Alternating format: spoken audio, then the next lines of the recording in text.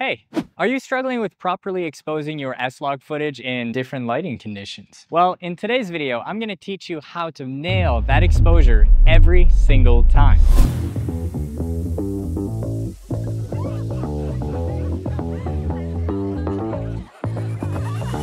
Alright, so if you own a Sony camera and you don't exactly know how to expose for S-Log 3, this is the video for you guys. There's basically three different ways to expose for S-Log footage. There's the wrong way, the easy way, and the correct way, which is kind of split into two different situations.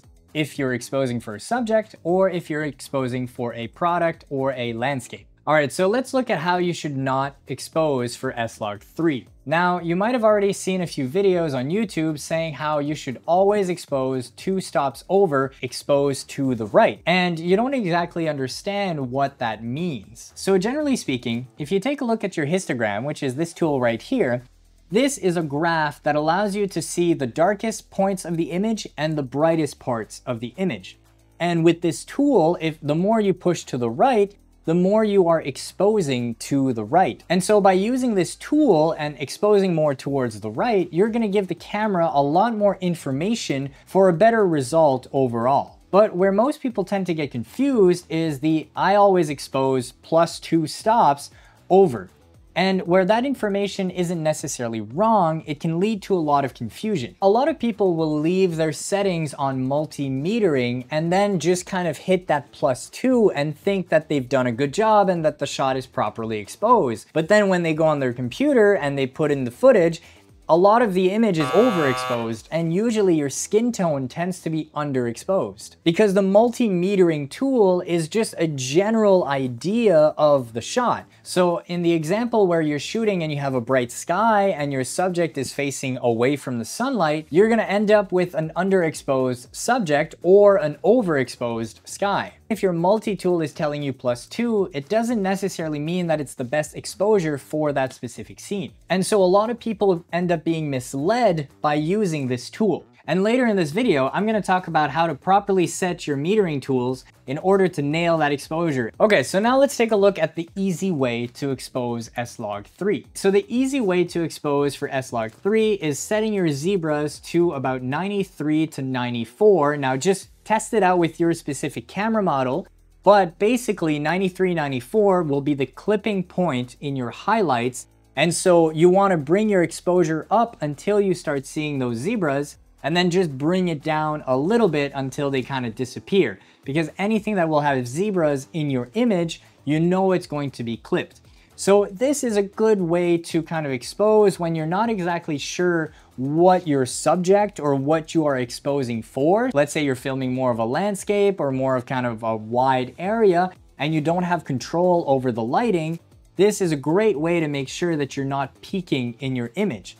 But again, make sure that you're not underexposing and that you're not clipping in the blacks. And this is usually because of the limited dynamic range in a lot of DSLRs and kind of pro user cameras where you don't necessarily have 15+ stop dynamic range.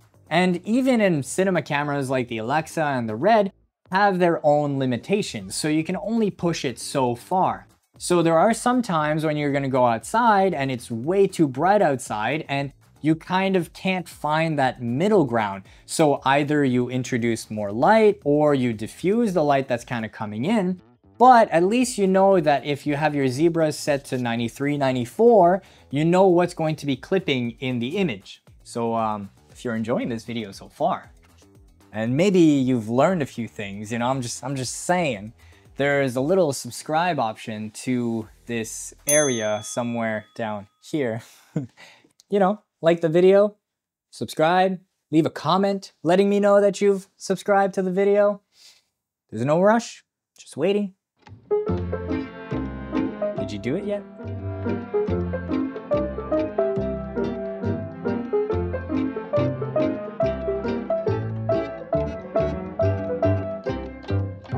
All right, so let's take a look at the last way to properly expose your S-Log 3 footage. Now there's basically two different ways for you to do this while you're exposing for a subject or you're exposing for more of a landscape and a product. When you're exposing for a subject, you want to set your zebras to standard plus range and set it to about 52% plus minus 2. And as you can see on the screen, you want to expose them to the bright side of your face. So basically where the key light or the main light is coming from, you want to have your zebras start appearing on that side of the face. However, what you want to make sure is that you're not clipping anywhere else in the image. And so I understand that in most situations, if you're out filming, videography stuff, or you don't have control of the lighting, this can be a little bit difficult, but ideally you're able to have control on lighting. So if you're working on a fiction project or on a documentary, you want to find the proper spots to film and to place your camera in order to get the best exposure possible for the shot that you're going for.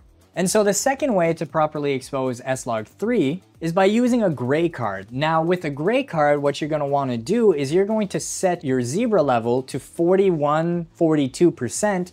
Again, just verify the model of your camera and see which one is closer to your middle gray. And you want to bring the exposure up until the zebras start appearing on that middle gray. So again, at 41 or 42%. You still want to avoid clipping any of the shots, so make sure that you're using your histogram. And you're going to want to use a Vari-ND in order to get that proper exposure. And just a pro tip, try to find the native ISO of your camera, because the native ISO is that perfect middle ground between your highlights and your lowlights. And there are some situations where you're going to be outside and you're going to want to shoot at a higher ISO to really retain the highlights, and other situations where you're going to be inside and you want to shoot at a lower ISO to really retain the darks in the image. So I'm going to have a video that's going to go into much more detail on ISO and the right ISO to use in different situations and how to get those really, really clean cinematic images. So stay tuned for that video. But for now, just use your native ISO, because that will be the most general and the most optimal situation for a lot of cameras.